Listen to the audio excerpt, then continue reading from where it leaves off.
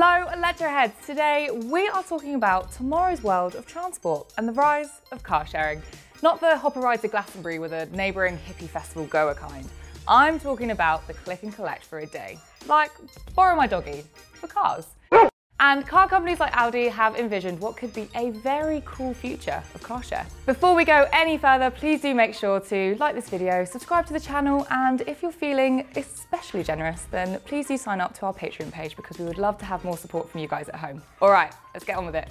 Over the course of my lifetime, albeit not very long, but still notable, I've witnessed car sharing grow in popularity, and rightly so. It's fairly cheap, convenient, and a viable option for city dwellers like me who don't want to pay $1,000 on insurance for a car that I'd probably use about 5 times a year. That is essential money to be spent on a high-end London-priced barista coffee. There you go, that's $37.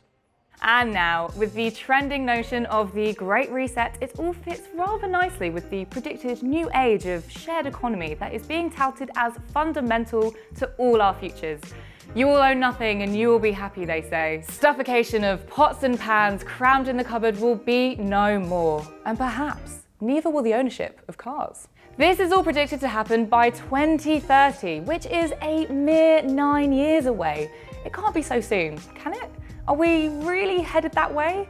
The pandemic has created a huge disruption to the way we live, work, travel, even commute. Hands up anybody who's got Zoom fatigue, and companies are responding. The business of business is changing and big car corporations are clued up and already planning for this monumental shift in mobility.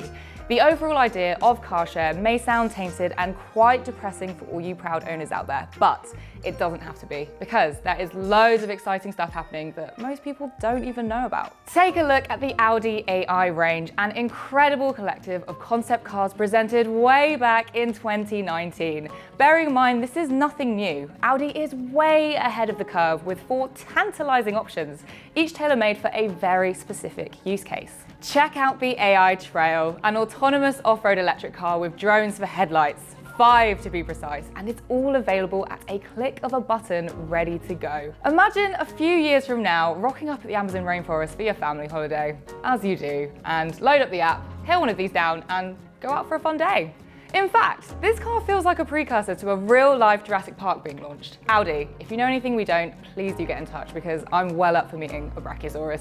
But that's not all. Oh no, don't fancy an off-roader? Well, take your pick from a high-performance electric sports car that blurs the lines between road and racetrack to cruise off into the sunset. Sit back in an autonomous luxury sedan that oozes the ambience of a first-class airline cabin that glides effortlessly to your chosen destination. Or opt for an urban electric, an oh-so-stylish companion for the city. Which of the 4 take your fancy? Comment below, because my dibs is on the luxury sedan. Audi have done the hard work and envisaged a not-so-distant world where we rent the car that we need on that given day. What this means is that we get to spend more time in really exciting, super specialised vehicles instead of the jack-of-all-trades, master-of-none blobs most everyday folk are stuck with these days. Looking at these 4 cars is rather exciting because it's just a snippet of what we could have at our disposal in the future. It makes the idea of car sharing just a little more luxurious than what it currently is. Let's be real, getting one of these cars for a day is a trip in itself. Who cares where you're going? Just get in the car. But could car sharing really be the future? Well, let's take a look at the pros and cons. Kicking it off with the pros. Number 1, it's simple, flexible and economical with no strings attached. Want to go out for a beer after a hard day's work? Well, book your car at the click of a button. Leave it at your destination, have a few bevs, and then jump on the train or bus to get yourself home. In fact, scrap that. Surely you could get the luxurious AI con back, piss as a fart, and let it autonomously escort you home, so your less drunk mate doesn't have to take one for the team and leave the group sesh early. I am leaving, and you can't stop me. I'm packing my bags. We've got to think of the real life situation here, guys. Number 2, it's there when you need it. Us city folk are spoilt for choice these days with transport options that make so much more sense than a road-hogging car for one. I know I joke about driving a car up to the pub, but most days we just don't need to use them. But on the occasion that we do, it's right there and ready to go on a street near you. And that makes so much more sense for overcrowded cities. Most cars are parked up for about 95% of the day. What a waste of precious space. Number 3. As we've seen by the lovely selection from Audi, you can pick and choose a car that you never dreamed of driving. Need to do a weekly shop, need a car to zip around the city, sick of the rat race and in need of a wild escape. There are different options for different needs of travel right at your fingertips. Number 4, you don't need to think about repairs, refueling, paying for insurance or fighting for precious residential parking permits. There's a lot of mitigated costs here, people. And number 5, which is the most important, it's kinder to the planet. A lower volume of cars that can cater to a mass of people means less vehicles being manufactured, which, as we know, is very energy intensive. It creates far less air pollution in our cities and opens up way more space. Captain Planet, motherfucker. However, this isn't a totally biased video. Car sharing isn't for everyone, and there are definitely some cons here. Firstly, for many of you at home who need to drive every day or commute long distances for work, car sharing in reality is going to get quite expensive. Also, what about the logistical sharing side of things?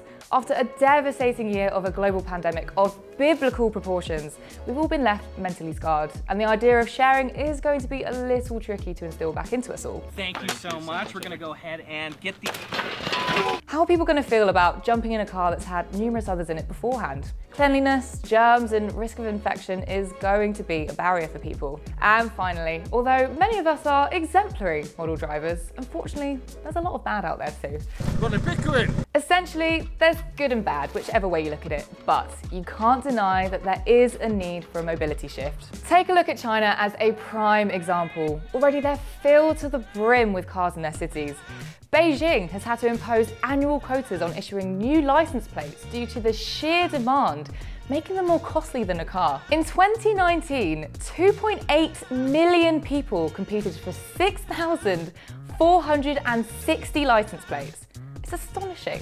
Some people have had to wait in excess of up to 7 years.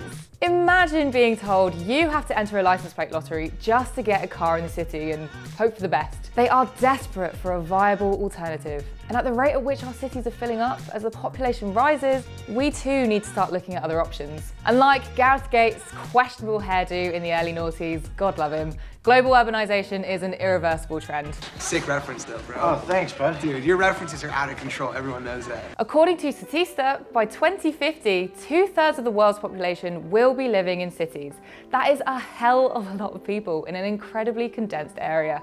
Not everybody is going to be able to own a car because there's just not going to be anywhere to put it. However, the idea of owning a car for millennials and Gen Zers isn't as important as it used to be, thanks to the fairly new concept of ride shares like Uber and Lyft. Today, Uber has an estimated net worth of around $15 billion with over 93 million monthly active users worldwide. Priorities are shifting and the younger generation are falling out of love with car ownership.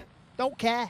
In fact, we have a lower rate of car ownership than previous generations of our age. Only 76% of 20 to 24-year-olds hold a driver's license. That's down from 82% in 2008. Buying the latest smartphone or spending money on traveling are now valued far higher up the list than investing in a car. I'm going to buy a car today. Unless you live out in the sticks, car purchases are happening much later in life. So, for car companies to compete, they need to sell mobility as well as the physical product. It's a huge market to be tapped into. Young consumers are expecting everything faster, easier, and more effortless than ever before. Take Daimler, for example, who are responding to exactly that. They're the parent company of Mercedes, and for the past 10 years, they have been on a rampage buying up mobility apps and startups. Why? Daimler expects the not-so-different future to be a world of mobility as a service, where we have personalised, on-demand transport. Their vision is to be able to get you from anywhere in the country to anywhere else in the country using just one app. Picture this. You open the app, put your destination in, it provides you with a few different options, a bit like Google Maps does, and you pick one.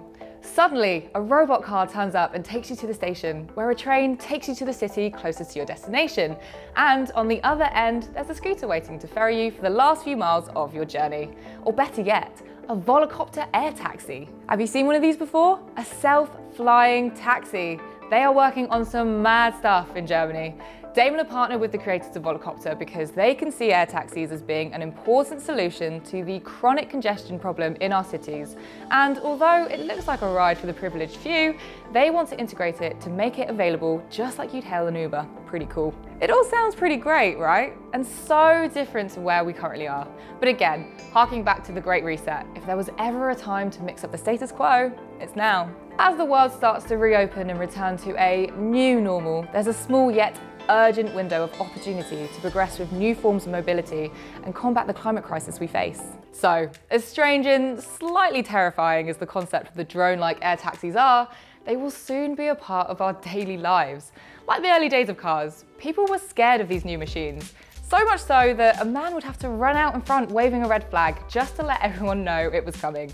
We've come a long way, to the point where we can send humans into space, and pretty regularly.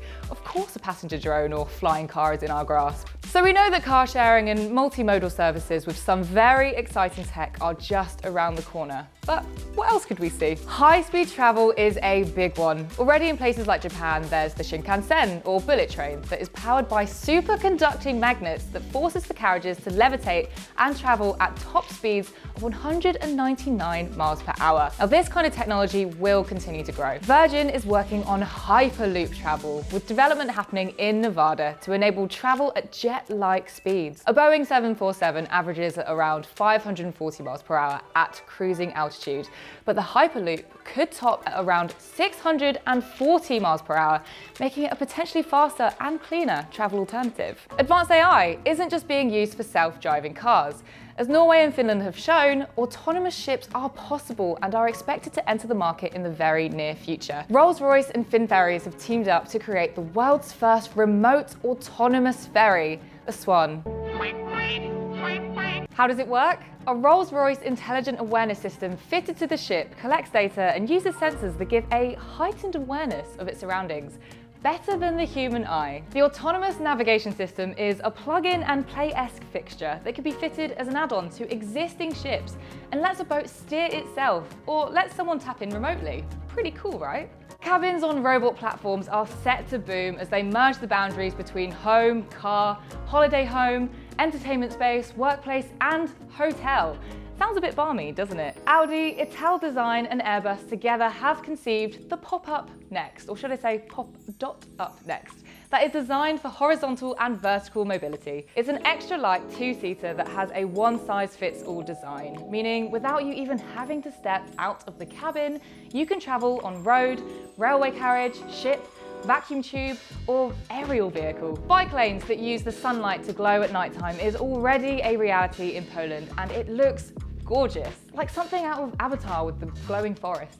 And it's all down to some really awesome track materials that can soak up sun in the day and give off light for over 10 hours at night. Loads more people have been taking to cycling and scooting through the pandemic, which, fingers crossed, is going to be sticking around.